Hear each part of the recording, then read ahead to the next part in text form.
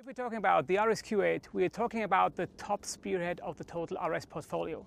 This car combines the perfect design of an SUV coupe with the everyday suitability of an SUV and the driving performance of a real RS model.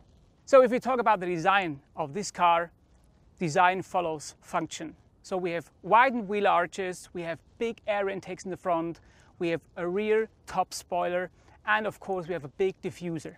So this car is not just for the everyday use, but it's also for the performance use. That means we have the big V8 engine with 600 horsepower and 800 Newton meter.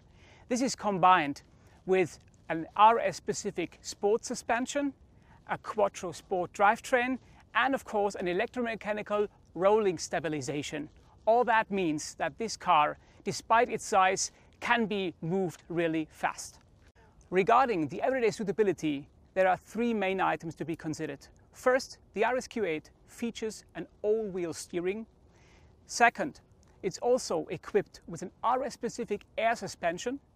And third, it is also possible with these items and the quattro sport drivetrain to drive 305 kilometers maximum speed.